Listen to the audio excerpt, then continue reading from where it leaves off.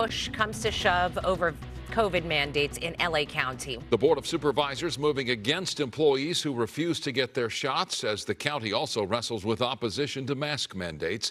Here is the latest at 11. The CDC says case counts and deaths are still too high to loosen restrictions and ease mandates, despite a growing public pushback against them. LA County is taking a similar approach. It won't lift its mask mandate when the state does 1 week from today. And now LA County supervisors are moving to discipline deputies and other employees who won't get vaccinated. KTLA 5's John Fenoglio live in downtown LA with tonight's developments. John. Well, Sharon, Micah, this fight has been brewing for months. Sheriff Villanueva has been pushing against the vaccine mandate. Today, the County Board of Supervisors pushed back.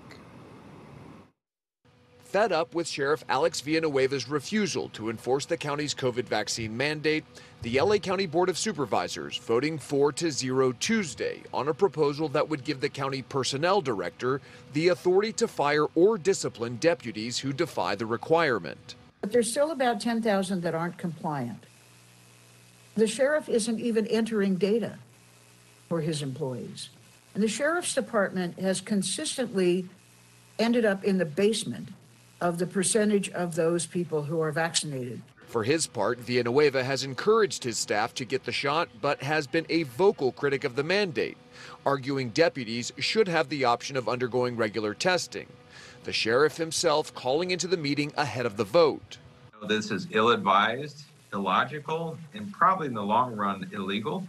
And by the time you figure out the legality of it, we're going to be past the pandemic. Enforcement of the mandate applies to all county employees, not just the sheriff's department. A county attorney telling supervisors he believes the board does have legal authority to act. Supervisor Catherine Barger abstained from voting, saying, quote, "This action is in response to an individual, Sheriff Villanueva to be specific. To change policy over one individual isn't appropriate." According to the county, 83% of all employees are fully vaccinated, just 63% in the sheriff's department. Supervisors arguing unvaccinated personnel will put lives at risk. The sheriff issuing a statement late Tuesday, saying in part, "Today, the Board of Supervisors followed through on their threat and voted 4-0 to form a suicide pact and start the process to fire 4,000 deputies for not being vaccinated. This is nothing more than another politically motivated stunt by the board, which has no bearing on public health, but will definitely harm public safety." All right, so up next, attorneys for the county must draft amendments to civil service rules and then bring them back to the County Board of Supervisors for full approval. That is slated for March 15th.